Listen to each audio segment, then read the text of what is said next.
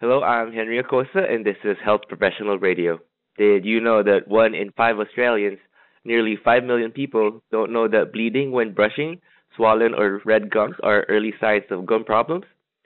The call comes as Oral-B launches its new gum care toothpaste range with three toothpastes with dual action technology, which help revitalize gums and restore weakened enamel in 2 weeks.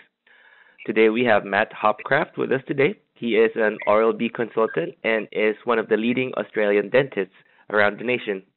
And we're going to talk about teeth and how it is important to keep our teeth healthy and the ways that we can keep them healthy, or if they're not healthy right now, then ways to get them to a healthier level. Welcome to the show, Matt, and thanks for coming in today. And thanks for coming on the show. Thanks for having me, Henry. Good to talk. And can you give us a little bit more background about who you are and what you do and where you do it? Sure. So my name is Matt. I'm currently working as a clinical advisor at the Dental Hospital in Melbourne, and I'm also a consultant for Oral-B. I've had probably 20 years of experience in teaching and research at the University of Melbourne in sort of public health. I used to work in private practice. I used to work in the Army as a dentist, so I've got a lot of experience around the traps. I see. As a dentist, what do you think is one of the biggest issues right now that Australians are facing with regards to their oral health? Yeah, I mean, I think it's really interesting because we've got all of this, great technology and great innovation, and we've never had better access in some ways to really good oral health care and good products to look after our teeth. But we still see so much dental problems out there in the community, and in fact, we're sort of starting to see, like you said, 1 in 5 Australians with sort of moderate to severe gum disease.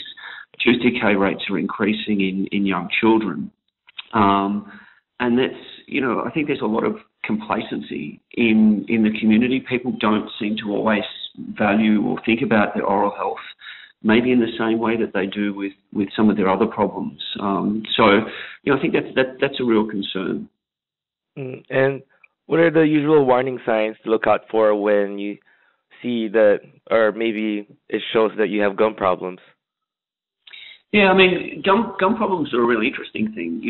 At that very early stage, if you don't brush your teeth for a few days and plaque builds up on your gums and they start to become a little bit red, maybe a little bit swollen, you can see, and certainly bleeding when you brush your teeth. And most people think of that as a sign to stop brushing. They're a little bit worried that if it's bleeding, they stop brushing. But really, the key thing there is to make sure that you find those areas where there is a little bit of bleeding and really concentrate on them a little bit more. And with some good cleaning, flossing in there, you will be able to reverse those early signs of gum disease, what we would call gingivitis. But if you do let that progress, it starts to break down the gum tissues that hold the teeth in place. It becomes a lot more serious, and it gets to a stage where it is not reversible anymore. And that's when people are starting to risk potentially losing their teeth. I see. And what are the ways that we can do to prevent that from happening, or to prevent gingivitis, or to make sure our teeth get healthy? Yeah, so I mean, the real keys, Henry, I guess, are really good oral hygiene. So it's brushing twice a day for 2 minutes at a time. And, it might surprise you, but, the average person probably doesn't brush twice a day and probably only brushes for less than a minute each time. And it's just not long enough. And we see that, unfortunately, in clinical practice. And that's why we're seeing all of these problems. So I think one of the things, I use an Oral-B electric toothbrush. It has a 2-minute timer. It virtually forces you to brush for 2 minutes. So I think things like that are really good. There's some neat little apps that you can get, for kids to encourage them to make sure that they brush for 2 minutes as well. Flossing is obviously important because you can't get a toothbrush in between all of those teeth. So that's a really good way to keep clean in between teeth. And then, as you said at the start, Oral-B have just launched this new toothpaste really focusing on gum care, with an active ingredient called stannous fluoride, which is designed to kill bacteria and inhibit the bacteria in the mouth that's responsible for gum disease, stop it from regrowing, and that's been shown to be a really effective way of helping to prevent gum disease. What are the dangers of leaving the gum problems untreated? Yeah, there's a couple of different things that we need to be concerned about. Obviously, like I said before, the gum problems aren't treated. the gum tissue starts to break down, the teeth become loose, and people are at risk of, losing teeth, and having difficulty chewing and issues with nutrition. There are also some subgroups of people that we need to be concerned about. So there are good links now in the research between gum disease and diabetes, gum disease and heart disease, gum disease and stroke, maybe with pregnancy as well. So there's certainly groups in the community where improving their gum health can actually be a benefit for their overall health. Diabetes is a really people with poorly controlled diabetes are more at risk of gum disease, but equally people with poorly controlled gum disease do have a little bit more difficulty maintaining their glycemic control. So the gum disease can actually make their diabetes a little bit worse. So there's a range of reasons why we want to really focus on getting things treated and the things that people can do at home, but then making sure that you're off to see a dental professional regularly for care as well. And who are the people who are most at risk with getting gum problems? Yeah, so gum disease tends to be a thing that happens as people get older. So, certainly in middle age to older age groups, we tend to see it more.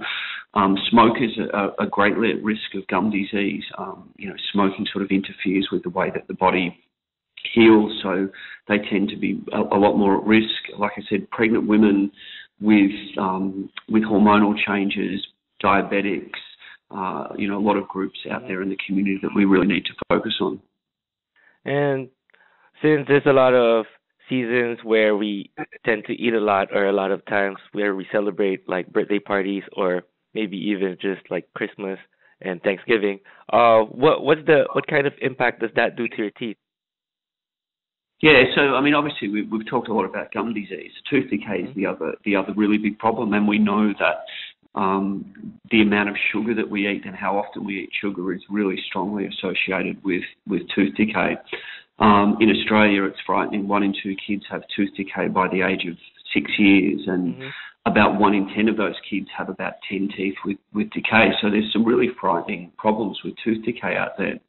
I don't advocate people to give up sugar completely. I think it's important that people have treats and, as you said, birthday parties and Christmas time and, various other celebrations. It's okay to have some sugar, but I think it's important to not have too much sugar. Yeah. And again, we're getting back to this importance of good oral hygiene, brushing your teeth, flossing, using fluoridated toothpaste. Will all be things that will help to prevent tooth decay as well. And since you mentioned children and kids, everyone knows it's rather difficult to get children to help them have a healthy habit with regards to their teeth and with regards to cleaning it. What are the ways that we can do to introduce them to a healthier lifestyle with regards to their gums and teeth? Yeah, it's always tough. I'm a parent of 2 kids, and it's always a challenge to get your kids to do anything. I think part of it as a parent is to role model. So when they see you brushing your teeth, taking good care of your teeth, eating well, I think that sets a good example. And starting the kids off as young as you can. So, as soon as those teeth start coming through, cleaning them, even just with a soft cloth, then getting to a toothbrush and making kids understand that that's just a normal part of the routine. And then as they get older, I think it's just, how do you educate them to understand the sorts of things that are harmful in their diet and what they're eating, and, teaching them to look at foods and see how much sugar is in there, so that they can understand what things are healthy and what things aren't. And, in that broader kind of discussion that we have with our kids, hopefully, about what's healthy and what's not, how some of the problems might impact on them later in life. So if they don't start looking after their teeth now, their risk of having tooth decay or having gum disease can be a problem for them down the track. I see. And what are the main keys to maintaining oral health? Well, I think the main keys to maintaining good oral health are those things around brushing 2 minutes twice a day, and if you get that right, that's going to get you a long way to having healthy teeth and healthy gums. Flossing regularly, getting in between those back teeth particularly. What a lot of people forget to do is change their toothbrush. They keep using the same toothbrush over and over.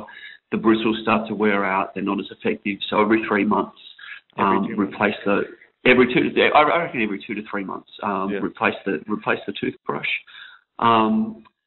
And then look at sort of specialised products. If you do have particular problems, then look for specialised products that are going to help you. I mean, I recommend always to patients an Oral-B electric toothbrush because they're far and away shown to be the most effective way of removing plaque. There's been a number of Cochrane collaboration reviews that show that quite clearly. Mm-hmm. The stannous fluoride, the new gum paste, is very effective in targeting gum disease. And then obviously I think the other thing that's really key, make sure that you get across to your dental professional for your checkups, because we can catch things early, we can prevent things and not let things get out of hand too much. With regards to gum and teeth health, what are the most common misconceptions that you get during an appointment, or people always ask you? I think people are very confused about the bleeding gums, and they think that means that there's a significant problem and it causes them to stop brushing, and not realising that perhaps that's a sign of an area just that they're not cleaning quite so well. So that's a really common one that we always want to try and get across to people, that if you notice bleeding gums, then focus on that area a little bit more. It's a sign that you're perhaps missing an area in your mouth. And if we can get people to do that, I think that goes a long way to improving their gum health. And what's the main takeaway message that you want our listeners to learn from this interview? I think the main message, Henry, is our teeth are important. Our teeth and our mouth, our gum health is vitally important to our overall health. It helps us to eat, to chew, nutrition, smile, our self-esteem. So value your oral health as much as you value the rest of your health. And therefore, within that, do some of the things that we've been talking about. Really take good care with your toothbrushing, with your oral hygiene routine. Use good products that we know are going to help to achieve good oral health, and you'll be able to maintain those teeth and gums for the rest of your life. Awesome. And for a last question, what are the ways that people can reach out to you, or if they want to know more about getting healthier teeth and healthier gums? How can they find you guys, or what can they do to find out how they can get that info? Certainly, Henry, there's a lot of information out there that's available, which is really great, just generally online. But oralb.com.au has some information. You can find us on Facebook and ask Rob the dentist a question, and Rob's always happy to answer people and give oral health advice. Broad oral health advice. It's obviously hard to answer specific questions without seeing people. But certainly through the Oral-B website and Facebook page, there's lots of good ways to contact us. Awesome. Well, that's all our questions for today, and thank you for coming on the show, Matt. Thanks for having me, Henry. And that was Matt Hopcraft, one of Australia's leading dentists and one of Oral-B's consultants. We just finished talking about teeth and how to get them healthy and keep them healthy. If you're interested in learning more about teeth and other health-related topics, you can listen to us on www.healthprofessionalradio.com.au or on www.hpr.fm. You can also find us on SoundCloud and iTunes. I'm Henry Acosta, and this is Health Professional Radio. Thanks for tuning in.